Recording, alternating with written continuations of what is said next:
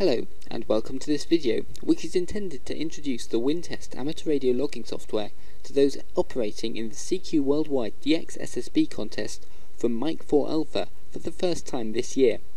If you're going to be operating from a different station, you're welcome too, but be aware that some of the information may be different depending on the equipment in use at your QTH.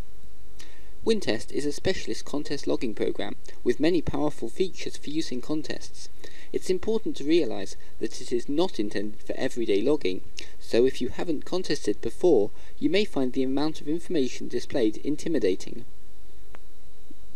One of the great things about WinTest is that you can close any of the floating windows or drag them around on the screen, so you only need to look at the information you need, where and when you want to see it. Regardless of which floating windows you display, you always log in the bottom left-hand corner of the screen. Logging is easy. Just enter the call sign, then press space.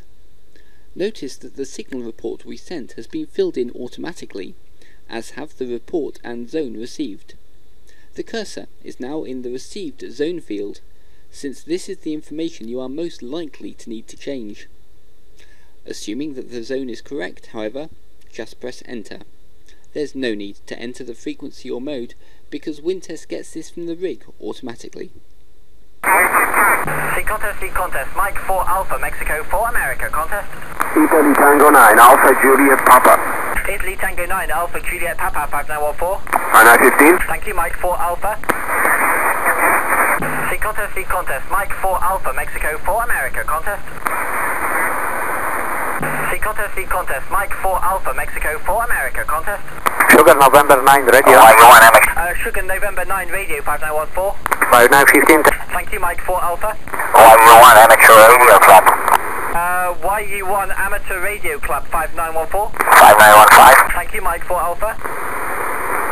Contest, M4A Alpha, Mexico 4 America, contest. Again. Italy X-ray number 1 Alpha Lima Radio.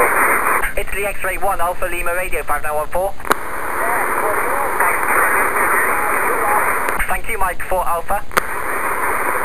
Contest, M4A Alpha, Mexico 4 America, contest. Normally, WinTest's guess of the received zone is correct, but what happens if it gets it wrong? Imagine, for example, that a US station said Zone 4, but WinTest has guessed Zone 5.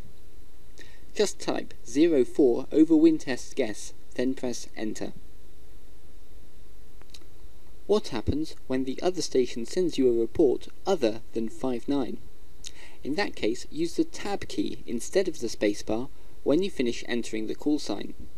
You can then tab between all of the other fields. If you make a mistake and you've already pressed enter, you can use the up and down arrows on the keyboard to edit the QSO, and the tab key to tab between fields. If the station fades out, to wipe the current QSO, use Alt-W. One of the most useful features of contest logging software is Super Check Partial, or SCP for short. SCP is a big, regularly updated database containing the call signs of active contesters. If you missed the last letter of a call sign of someone calling you, because of QSB or splatter for example, look at the Super Check Partial window. It's likely that you will be able to guess their call sign, which will save time asking them to repeat it.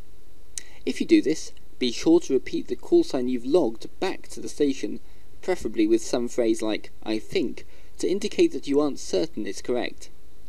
Let's see SCP in action. Contest, M4A Alpha, Mexico 4 America, contest. Charlie again. Charlie 1 Kilowatt Alpha Fox. Something at Charlie, Yankee at Charlie 1 Kilo Alpha Fox 5914. Okay, QSL, thank you, 5928. Thank you for 28, M4A Alpha. Note that you can over-rely on SCP. You will log many stations that aren't in the SCP database, so trust your hearing where you can. Similar to SCP is the N+1 window. This uses the SCP database to show you the call signs of stations which differ only by one character from the call sign you are logging. It's worth keeping an eye on this, because in 2010 we lost points for 12 QSOs having hit adjacent keys on the keyboard while typing.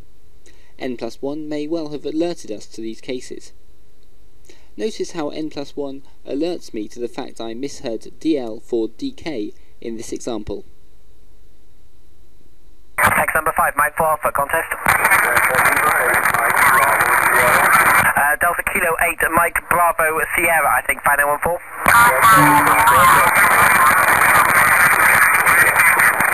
Is it Delta Lima 8, Mike Bravo Sierra, QSL? Thank you, 5914, thanks, Mike 4 Alpha. In this case, you see that one of the call signs in the SCP window is green. This means that we've already logged this station on another band, so we know that he's on in the contest this weekend. Go ahead and work him. You may also see call signs in red italics in the SCP and N1 windows. This means that we have already spoken to that station on the current band. He's a dupe. Thus, we know not to waste our time contacting even before we have heard his full call sign. This is very useful when you're tuning around the band. Of course, if we do try to log his call sign, Wintest alerts us to a dupe as soon as we hit space to move between the fields. Use Alt-W to clear the field. Wintest is integrated with the DX cluster, a global network that allows radio amateurs to say who is on which frequency and which we connect to over Telnet. Spots arriving from the DX cluster on one of the SHAC computers are rebroadcast by Wintest to all of the other computers in the network. As they arrive, incoming spots are added to the band map. This creates a map of the current band, centered on your current frequency. The band map has many uses.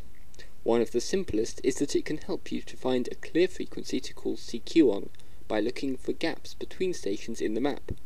Its primary purpose, however, is to help you find multipliers. Remember, CQ worldwide is scored by multiplying the number of QSO points by the number of CQ zones and DXCC entities worked per band. Stations in the band map are colour-coded to highlight new zones and new DXCC entities, which are obviously worth most points.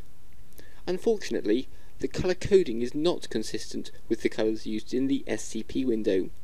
Stations in grey italics are dupes, don't work them. Stations in green are new DXCC entities, but the zone has already been worked. Stations in blue are new zones, but the DXCC entity has already been worked. Stations in red are both new DXCC entities and zones, so are potentially worth a lot of points. All other stations are black.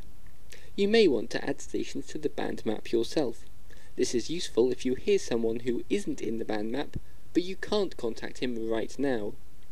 To manually add a station to the band map without spotting it on the public DX cluster, enter the station's call sign in the log and press Ctrl-Enter. The station isn't logged, but it appears in the band map on the current frequency, prefixed with a tilde to highlight it as being added locally. Once a station is in the band map, and when you are ready to make a QSO with him, check the beam heading calculated by Wintest and rotate the beam to that heading if necessary. Then just double-click the call sign in the band map.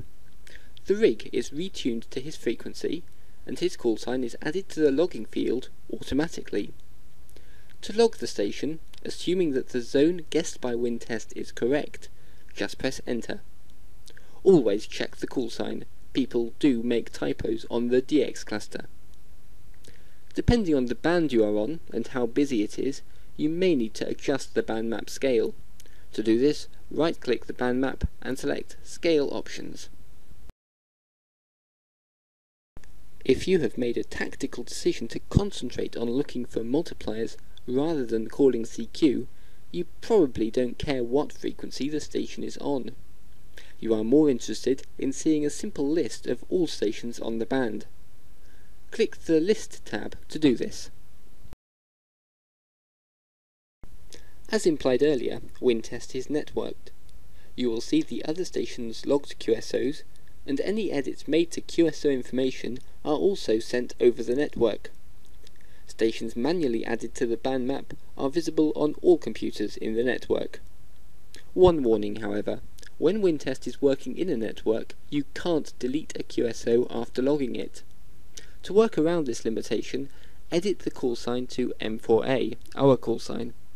I'll remove these before submitting the log. Note that this workaround may have an adverse impact on our score if we incorrectly think that we have worked the G multiplier on your band, so try not to get into this situation. The network is also used to synchronize logs. If WinTest crashes while you are operating, don't panic. Just restart WinTest. QSOs logged on the other station during the crash are automatically added back into your log when WinTest restarts. The other useful network feature is Network Gab, a sort of instant messenger for the WinTest network. To send a message to the other operators without interrupting them, use Alt-G, type your message, then press Enter.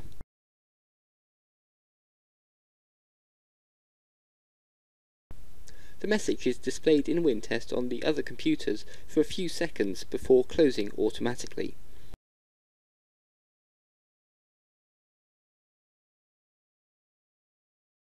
One of the critical things to be aware of while you are operating is your rate. The rate is the average number of QSOs you are making per hour. If your last hour rate falls below, say, 60 QSOs per hour during the night time, or below 120 QSOs per hour during the busiest periods, we are not making enough QSOs. Your rate and the graphed rate below it can be a good indicator of when it's time to change band or move to a clearer frequency. Another thing to look at periodically is the continental distribution graph. This shows how many QSOs have been made with each of the continents in the last 15 minutes. Use this graph to help you decide whether a band is opening or closing in a given direction, being aware that the QSOs outside Europe are worth 3 points, but Europe is only worth 1 point. The grey line map can also help to understand propagation. You can't change bands at just any time, however. The contest rules say that, in the M2 category we enter at M4A, each station can only change band 8 times per hour. WinTest keeps track of the number of band changes you have made for you. Make sure that the number remains below 8 at all times. Some of the other parts of the WinTest window to watch are the score table, which shows how many contacts we've made and how many points we've scored, and the clock. The clock alerts you to operator changes and the end of the contest by colouring the time red around the top of each hour. Similarly, the sunrise and sunset times are coloured red around dawn and dusk to notify you of impending grey line propagation. That's an overview of some of the basic functionality that we use in WinTest, but there are many features that I haven't covered here. The crucial message is: don't be worried by the amount of information shown. In a contest, interpreting data is often the difference between winning and losing, which is why so much is displayed, but we realise it can take time to learn how to use the information properly. To start with, just concentrate on logging the stations you work. Good luck.